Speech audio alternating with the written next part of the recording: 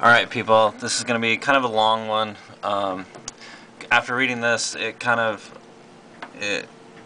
it was kind of like a sob story with how small the dog is, but I'm going to switch it up. After reading this, I'm going to switch it up to another person that just the letter that she wrote to Denver just it absolutely floored me, and so I'm going to read both sides of the story, alright? So try to keep up. Dachshund faces dangerous dog death sentence. A miniature sausage dog is facing a possible death sentence after nipping a neighbor's ankle. At 8 inches in height, Lucy the dachshund doesn't look the most fearsome of creatures, but she faces being destroyed under the Dangerous Dog Act if owner Melanie Hobson is convicted of allowing her to run amok. Mother of two, Melanie appeared at Newcastle court last week, where she pleaded not guilty to having a dangerous dog out of control in a public place. Melanie, who faces a fine and the prospect of Lucy being destroyed if found guilty, has now spoken out in defense of her dog. 25-year-old mom, she said, "I've never been to court before and I found it very intimidating. I can't believe this is happening. Lucy is a lovely dog and I would never have her around my kids if I thought she was dangerous. You only need to look at her. She's tiny. How can she be classed as a dangerous dog? I just want this whole nightmare to be over. I can't bear the thought of Lucy being put down. I don't know how I would break that to the kids. They love her.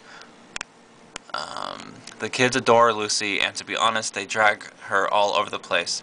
She's kind and gentle with them and incredibly patient. I just can't emphasize enough how tiny she is."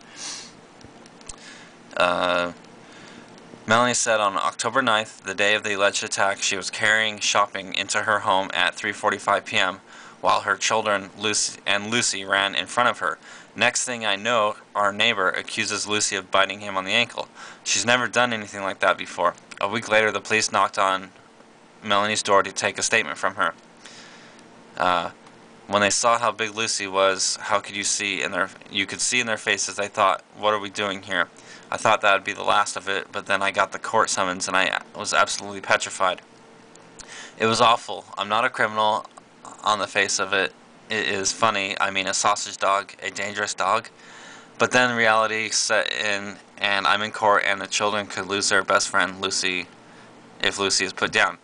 I know the authorities are having to be careful at the moment because of all the news about dangerous dogs, but everybody I've spoken to about it find it hard to believe. Melanie now faces a trial later this year. But then I switch over to here about the ban in Denver, and Beyond the Myth. Everyone knows about pit bulls being banned in Denver, but here we go. Here is Coco, the pit, and Desiree. Well, after her dog was put down, she decided to write a letter to animal control. And here's just a little excerpt of the letter. "I can remember how I felt that day. I came home on June 23rd, 2008. When I came home and saw the card in my screen door with the writing on the back, 'Call us about your dog,' I felt so empty because I knew the destiny for my son. Denver Animal Control had taken Coco from the backyard while we were gone. The hardest thing for myself while Coco was on death row was going to visit him. He didn't understand what was going on. He thought we were there to take him home. It broke my heart every time. I thought he was in their 3 by 5 foot cell for nearly 2 months. They said they took him outside every day, but by the way his nails looked, I doubt it. Every time I would leave, I could hear him cry and scream all the way to the door. He was so confused. Several workers there at the dog pound told me how he was such a good dog. So I would reply to that, 'How do you kill an innocent family dog?' And they would always have the same response, 'It's just our job.' One animal control employee even nicknamed Coco Cocolicious. The last day Coco was alive, they had finally moved him to a double cell, which is just a metal slab in between 2 of the 3 by 5 foot cells, so he could run back and forth through the 2 cells. I believe he knew what was going to happen to him within the short hours to come. He was very nervous. His eyes and nose were bright pink, and I could not get him to calm down. Maybe he felt how sad and scared I was because I knew it was coming down to his final hours. I lay on the floor with him for about an hour, then I said my final goodbye. That was the longest walk out of the dog pound.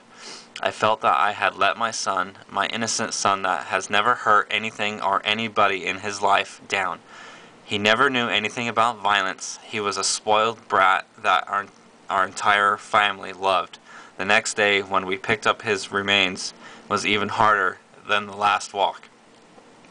They had him in a black trash bag. About 20 to 25 of our family members were there, and we all held hands and said a prayer. Now he is at home with us in his urn on our front desk. He will remain in our hearts and thoughts forever. Desiree, I feel so sorry for you, because I know especially how that is, because my pit bull Zeke is in his urn on our family entertainment system. He's on the top, and my girls always ask pretty much every day so we can take him down so they can kiss him and in his little box. So I know exactly how you feel.